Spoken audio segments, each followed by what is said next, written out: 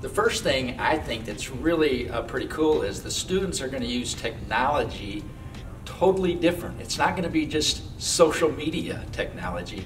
And what's really neat is the ability to take that and transfer it later on into their careers. So that's one. Another area I would say would be the flexibility. Many of our students are probably going to go to work, maybe part-time, maybe online, whatever. However, what's going to be cool is that if they don't want to be in class at 10 o'clock, from 10 to 11, they can get that job if they need it. And I would say the third thing is that it provides them an opportunity to develop some discipline and to maybe become better self-learners. I have several classes that are service learning and experiential learning type courses. One of those would be in my SPES 440, the exercise testing and prescription course. The students have to take on a client. And with that client, of course, they're training them, designing their programs, and they have to do the assessments and all of that that you would do as a personal trainer. Now, we're in this situation. We're going online. They don't and cannot meet with their clients. And so what am I going to do? And so I sat down and just thought for a while, and I thought, well, you know what? I do a lot of videos in a lot of different classes, different courses that I teach throughout the years. And so why don't I have and make up an assignment where the student has to make a video each week where they are going to share with their client what is the plan for the week. What is their exercise plan for the week? So this is what we've done. What I've done, I've created an assignment using a video, using technology. The students have to film themselves, and then of course they take that, send it and upload it to their client, and upload it to the Canvas because they're going to get a grade on it. Oh yeah, the students are the lifeblood of Kansas Wesleyan University. And I'm not just talking about the financial aspect, I'm talking about the smiles, the voices, the laughter, the student that when you're lecturing is watching every move you make as you're moving around the classroom.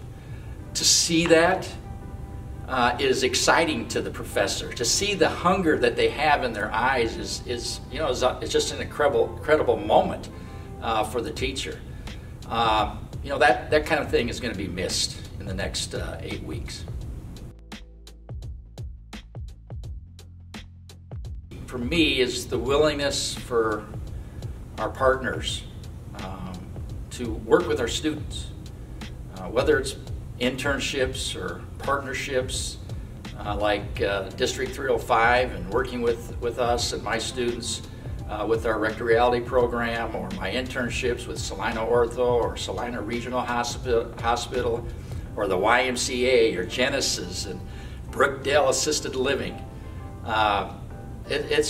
Their willingness to want to help and be involved in the education of our students, to me, is just incredible.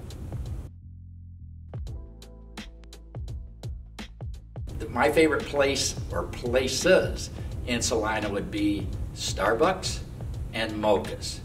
Now you might ask, why? Well, first, they're really friendly. I come in there sometimes 5:30 in the morning. I've stopped at Starbucks. They're just barely opening the door. And I always go in. I don't use the drive-through. I like to go in, see the people, and give them a little encouragement with a smile. And guess what? They do the same thing back. And that just gives me energy. They almost always, say hi or smile or even stop what they're doing and chat just a bit. That is Salina, a friendly community. I would probably choose a background in Spain, hiking in Spain. Why? Why would I say that? Well, we were going to Spain for a Wesleyan journey, And because of the coronavirus, of course, that got canceled. And so for me, it kind of brings everything back around, that if I'm going to have to do an online service to my students, online teaching to my students, it would be kind of cool to have a background of myself, Neil Ward, and our 12 to 15 students with our backpacks hiking from Orense, Spain to Santiago. And I think that will be my background for my virtual class.